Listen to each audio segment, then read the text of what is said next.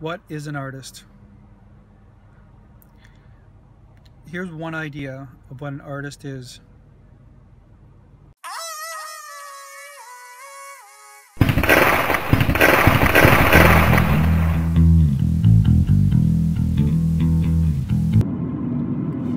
Back when I was in school, I used to think about this a lot, and it wasn't until years after, and I remember while back in school, I was in an elevator with one of my instructors, Tom Lapierre. Tom at the time was probably in his early 60s, a few years from retirement. He was married to another instructor, and I don't remember what question I asked him per se, but his answer kind of enveloped the idea of what is an artist.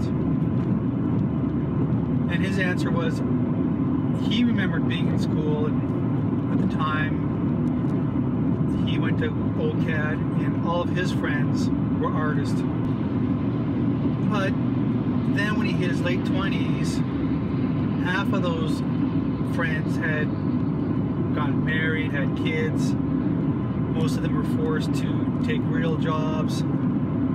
So half his friends were now artists. And then as he entered his 40s, and while being in his 40s, only,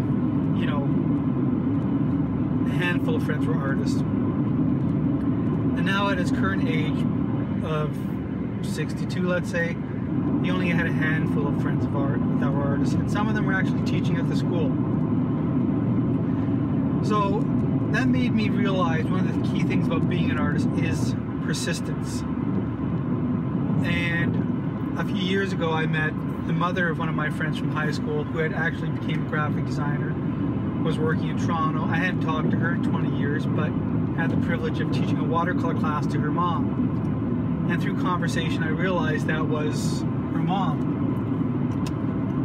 So when I asked her what Vicky was doing, she said, well, she's a graphic designer in Toronto, and at the age of, let's say, 40, it was about the same age I was at the time, about 40, she really wanted to do her watercolors again. That's what I remember her from, or what I remember her doing, these beautiful watercolors when I was in high school. And I thought, well, that's just it, the perseverance, sticking with it. A lot of artists don't really do much with their art career. Maybe they'll sell a few pieces here, maybe they'll go off in some other direction they never thought they would.